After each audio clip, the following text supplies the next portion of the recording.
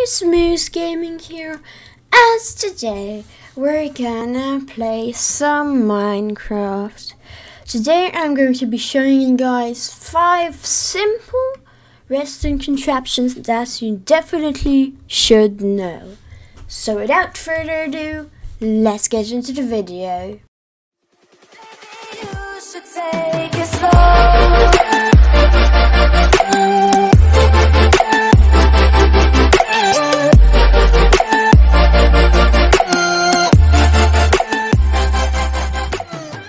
Okay, so the first one we have here is the RS NOR latch, which is basically a circuit which can be powered with one of the buttons and depowered with the other one. Not like this button can't power it on, this one can, but this one cannot also power it off. Which basically is very useful for stuff like key cards or something, where you have a base with your friends and there are 2 hidden levers and you need to flick both of you need to flick one of them to turn it on and one of them to turn it off. It's also useful for elevators. How it works is we have one item in the droppers. This dropper has the item right now, so it gets the comparator output which powers it. This one now has the item, so this comparator gets out the output. So how you can build it: you take a comparator, a redstone lamp, some blocks, 2 droppers, a button, 2 buttons, sorry. So you place 2 temporary blocks, you place the droppers facing into each other, you place 2 blocks here with the comparators facing outside of the droppers, and one of them, for demonstration, I am going to place a lamp.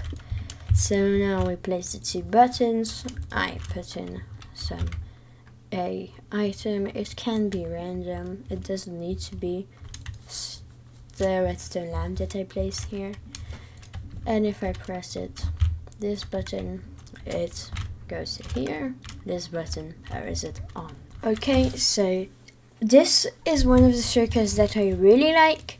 It's a sort of key card security system. You can have it hooked up over here to a hidden door or something.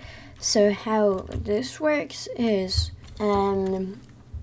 if I place any old item in this dropper, let's say red wool, it won't go through this hopper, which is basically hooked up to an item filter. As you can see here, we have the things that we want to be passed through.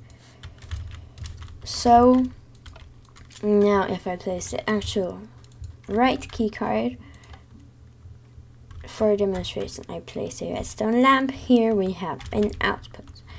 If we power this off, the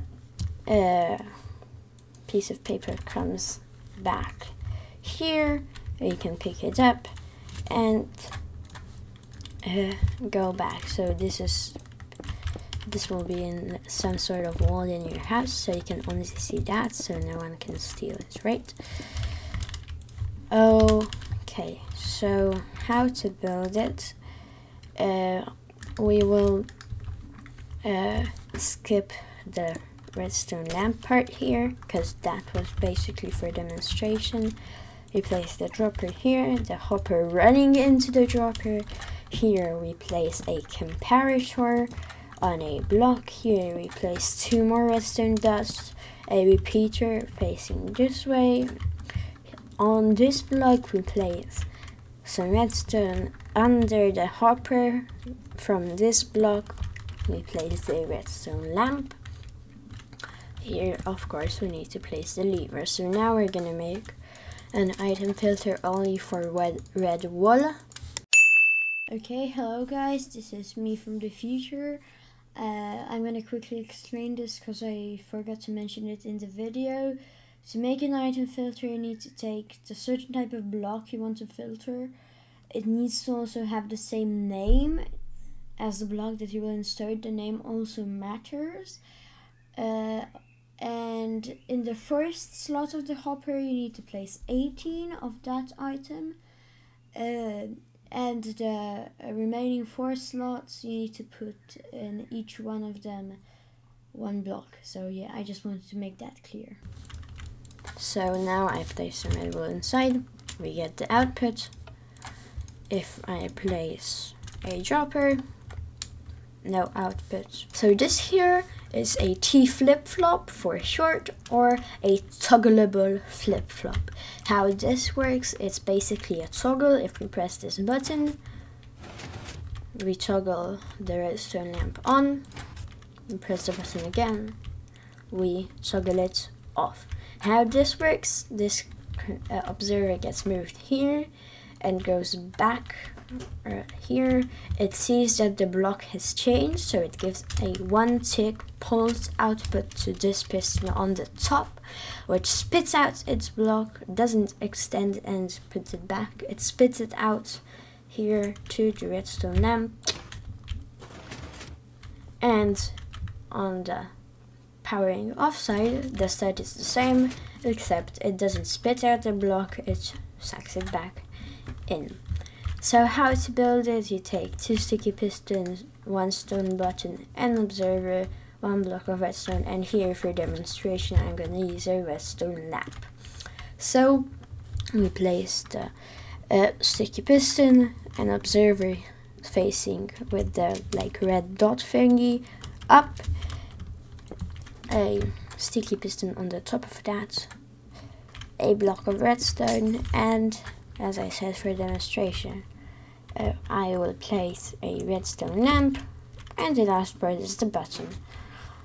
As you can see, works perfectly. The next thing, this is really similar to the thing we built earlier, which was the toggleable flip-flop or T flip-flop.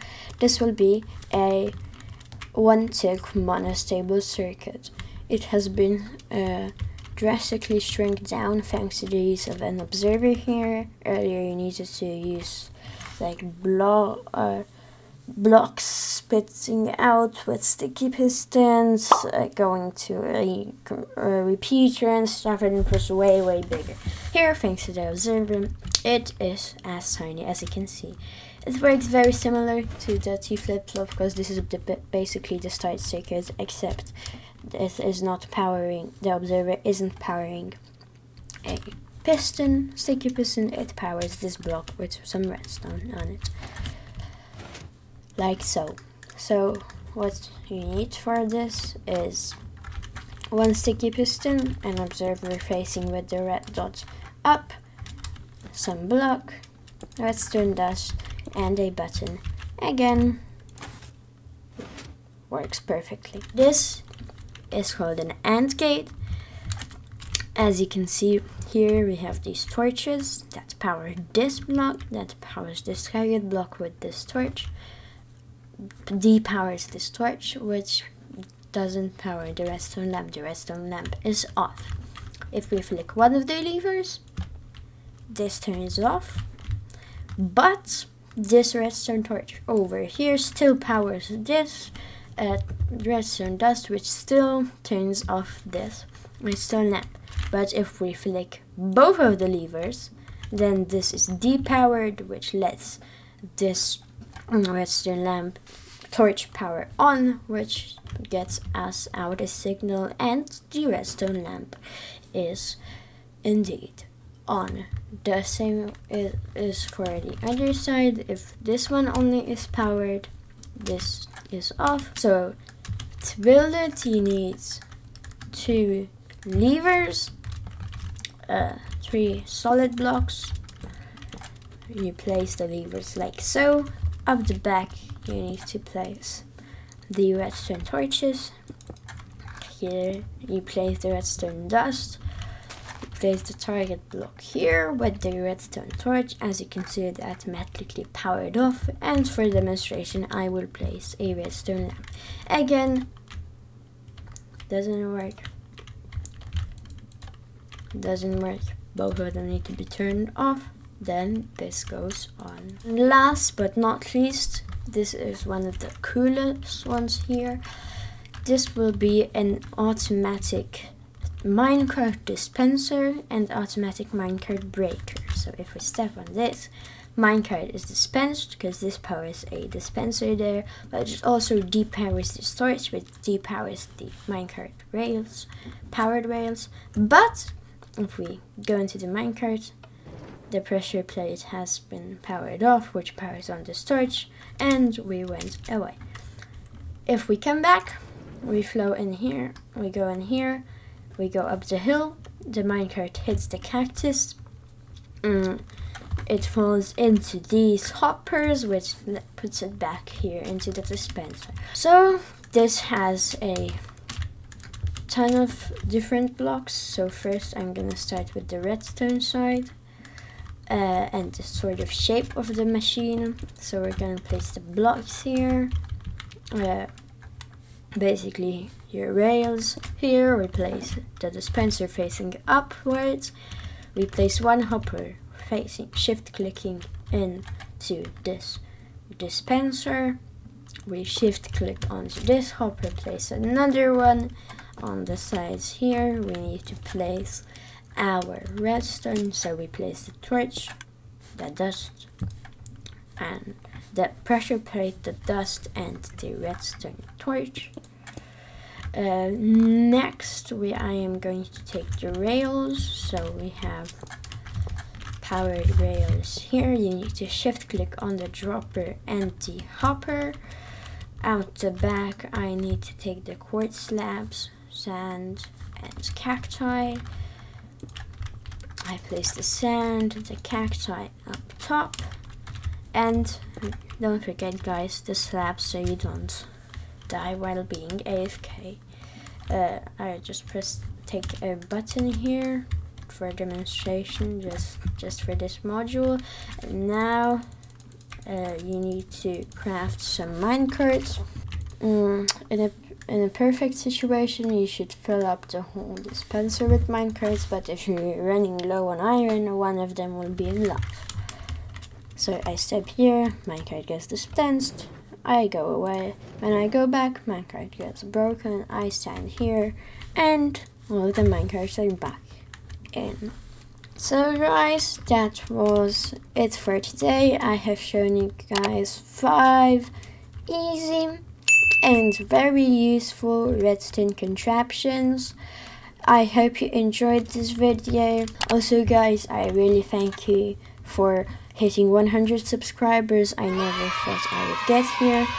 And also thank you for all of the support on the redstone torch key video. I think now it has hit over 8,000 views, which is absolutely nuts for me.